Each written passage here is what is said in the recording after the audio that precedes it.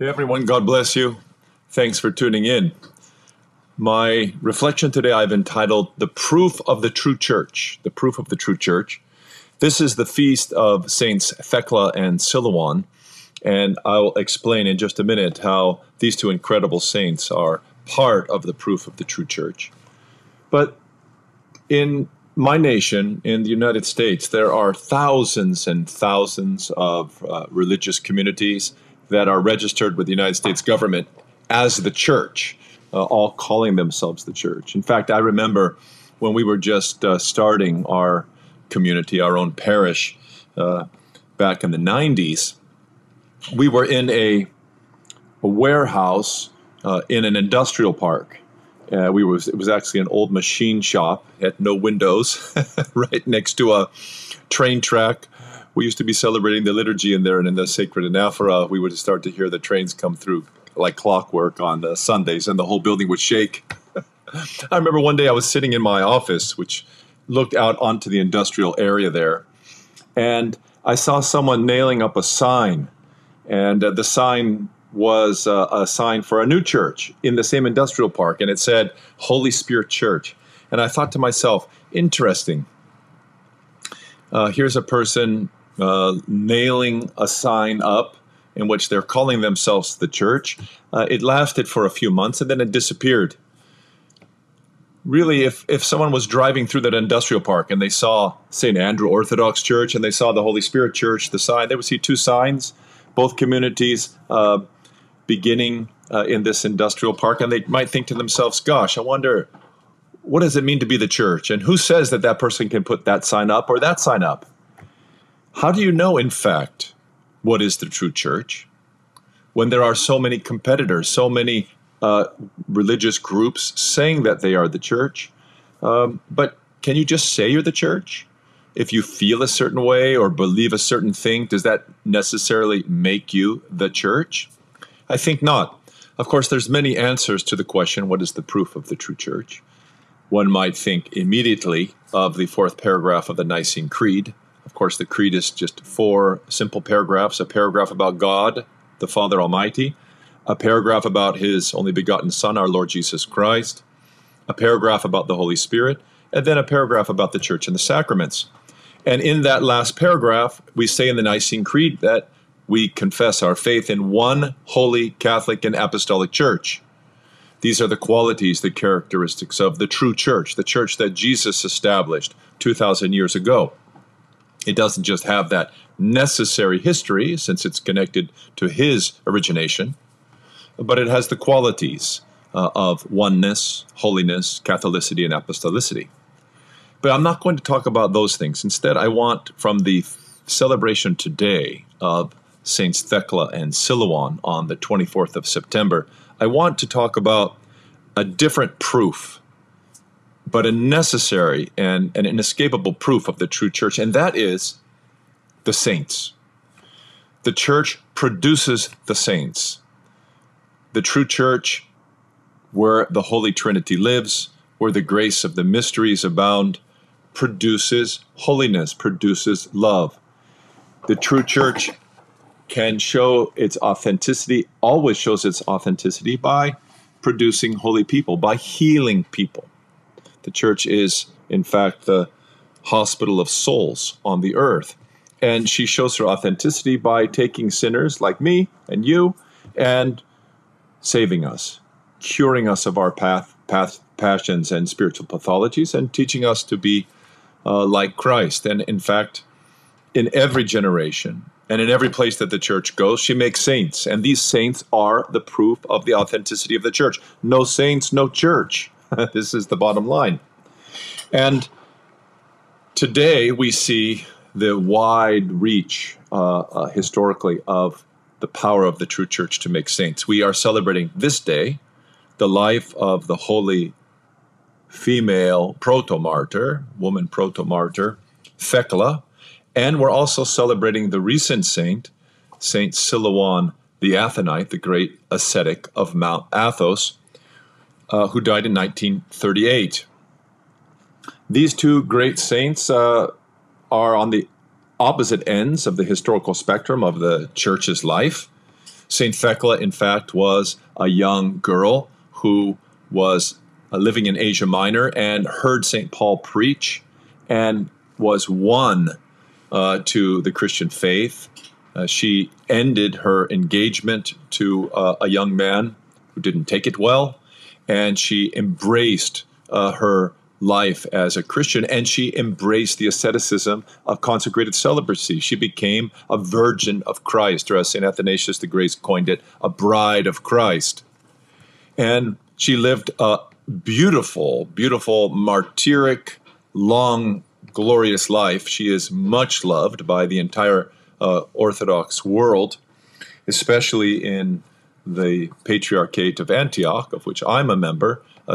St. Thecla has a central position. In fact, I was blessed to visit St. Thecla's holy places and in Syria, in Malula, where she is said to have ended her life when God hid her in a rock from those who were persecuting her. She was an extremely zealous and devoted young girl who has become a model for us all for the last 2,000 years. In fact, there's a pilgrimage every year at the Antiochian village dedicated to St. Thecla. Her icon is there, and she's very dear to us. St. Silouan was also a simple man. He was a simple Russian peasant who God called to the monastic life, and he went to the Russian monastery of St. Panteleimon on the Holy Mountain, and there lived for 45 years as a monk and became a God-bearing elder, someone who was able to have the prayer of Jesus going constantly in his heart and was able to acquire the humility of Christ. In fact, he has since taught the world, especially by the propagation of his teachings through his spiritual son, elder now Saint Sophrony of Essex, England. The whole world has been captivated. Our hearts have been won by the teachings of St. Silouan, who's taught us from his own experience that the foundation upon which all spiritual accomplishment is made, upon all of which all holiness is built, is the foundation of the acquisition of humility. He learned this from our Lord Jesus directly, who told him to keep his mind in hell, but to despair not. Both St. Thecla and St. Silouan are united today not only as two saints that prove the authenticity of the Church from the early period of the Church to the very recent period of the Church, and also they're united by their extreme asceticism, their great spiritual athleticism, their great devotion to acquiring the grace of the Holy Spirit, which was their goal in life. But they're also united by their incredible desire to help men and women who were in their worlds, their friends and family and acquaintances, to become Christians.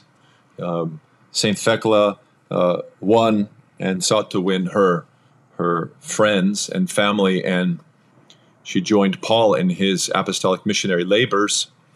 And St. Silouan said that he retreated from the world into monastic life in order that he might then embrace the world by prayer, that all men might come to know God in the Holy Spirit. These common qualities of devotion to Christ, the acquisition of humility, the relentless pursuit of holiness, and the love of people, even enemies, with a great desire to bring them to the Church. These are fundamental and basic to all the lives of the saints. And they show, in fact, dear ones, that the Church is who she says she is. The one Holy Catholic and Apostolic Church proves it. She proves her claims by the saints in every generation, wherever she goes. This is the proof of the true Church. When I was a Protestant Christian, we had heroes. We had heroes like Martin Luther and John Calvin. But anyone reading the lives of the saints, who would then read the lives of those great magisterial reformers, could see very clearly that they were no saints. They had many passions, which is one of the reasons that they could never get along and almost killed each other in the case of Luther and Zwingli. And also even the very devoted, as a young Protestant, I knew many, many very devoted Christian peoples, Protestant Christian peoples, who loved God, who prayed faithfully, who cared about people, who studied the Scriptures. And certainly no one can love God and study the Holy Scriptures and attempt to be a faithful disciple of Jesus without great blessing and the help of the Holy Spirit to acquire many, many beautiful virtues. But I remember in my catechesis to become an Orthodox Christian that I sat down and I read the life of a saint of the Church. And it so expanded my grasp of what the potential was for a human being to become transformed and to be delivered from the dominion of sin in this life that I just wept. And I gave the book of the saint's life to my wife, and I said, sweetheart, if this is a Christian, I haven't become one yet. I'm not one. Just for your information, the life was the life of Saint Nectarios of Aegina, who died in 1920, written by Sotos Wondropoulos, a very beautiful life. But I learned just what it meant to be approaching the one holy Catholic and Apostolic Church and what she could do and what the potential of human transfiguration in the Church and with the Holy Mysteries really is capable of doing, and what she always does to the glory of the Holy Trinity and for the salvation of us sinners. May the Lord be praised on this glorious feast of Saints Thecla and Silouan, which gives proof to the authenticity of the Church, and may their example inspire us all. God be with you. If you're interested, dear ones, if you're interested in more about the life of Saint Silouan, I would direct you to the marvelous lectures by Father Zacharus Zacharou of the Monastery of St. John the Baptist, St. Sophrony's Monastery. We have a beautiful 8-lecture series by him on the Ascetical and Pastoral Theology of St. Silouan and Archimandrite Sophrony. Just click on the link below. God be with you. Patristic Nectar Publications is pleased to present a 4-part lecture series by Father Josiah Trenham entitled God's Prodigal Prophet, an Exposition of the Prophecy of Jonah. This text is found amongst the minor prophets of the Old Testament and is much beloved by believers, not only for its Christological typology, in which it sets forth the death, burial, plundering of Hades, and resurrection of our Lord Jesus Christ, but also because it is simply packed full of spiritual themes like obedience, repentance, sinful nationalism, God's call to mission, the enlightenment of the nations, brokenness, rebellion, and grace, the love of enemies, and much, much more. For these and other available titles, visit our website at patristicnectar.org.